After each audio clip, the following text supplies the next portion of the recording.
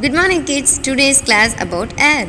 Students, air is natural resource and it is very essential because without air we can't live. And it present everywhere. It doesn't have shapes and color, but it has some weight and occupies space. And we cannot touch it, but we can feel it. And air can flow everywhere. Okay? Kids, air will move one place to another place and it pushes things. How is it possible? We'll see the examples. The first one, incense sticks.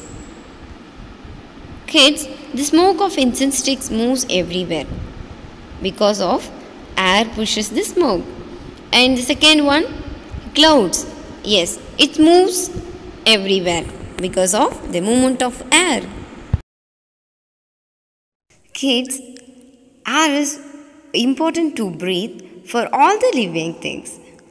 For example, plants breathe through the leaves and fish breathe through gills. We people are breathe in and breathe out through the lungs.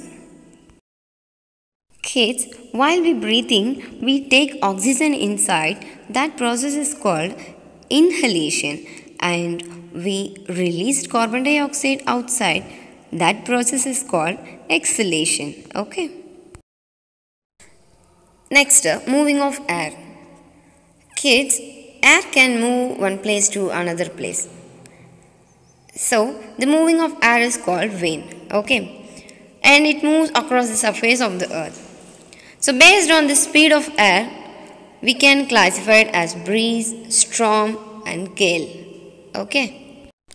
And we can measure the speed of wind using an instrument is called anemometer. First, breeze. Breeze, it means a smooth or gentle wind is called breeze. And there are two different types of breeze. First one is sea breeze and second one is land breeze. Okay. First, sea breeze. It means breeze that move or blows from sea towards the land during in the day times. That is called sea breeze. Okay. And as the warm air from the land rises up and the cold air from the sea occupies the space over the land, which means the cold air from sea that will occupies the space over the land. Okay.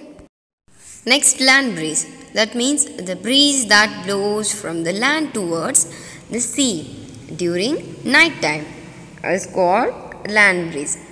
And look at the picture.